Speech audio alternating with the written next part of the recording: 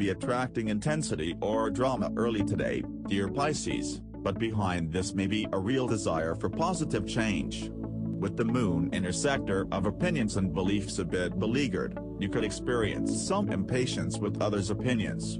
As the day advances, you instinctively know how to make the most of your talents and abilities, and you're more sure of yourself.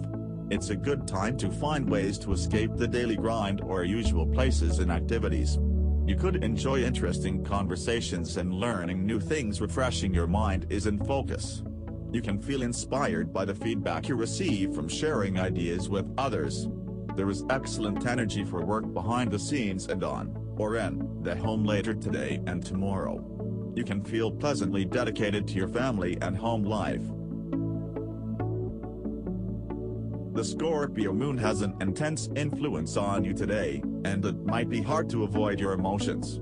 Scorpio experiences things deeply, so it won't be easy to just shake off whatever thoughts and feelings you're having. Instead of trying to avoid them or distracting yourself, why not dive headfirst into whatever it is you're feeling? Scream, cry, laugh hysterically, do whatever it is you have to do to work through the pain you're feeling, privately, and come out the other side free of old resentment and ready to move on to whatever's next. Today's Scorpio energy is also competitive and resourceful, making it a good time to prove what you're capable of.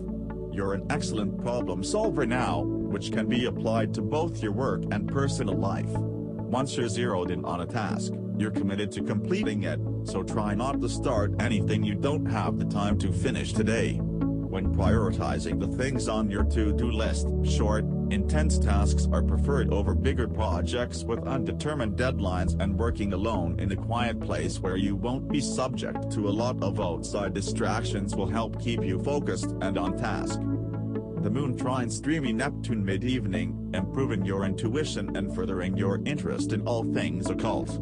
This is a perfect time to study astrology, play with the Ouija board, watch a documentary about your favorite medium/magician/illusionist, learn about the healing power of crystals, analyze rune stones, schedule an online tarot reading or buy an astrology report.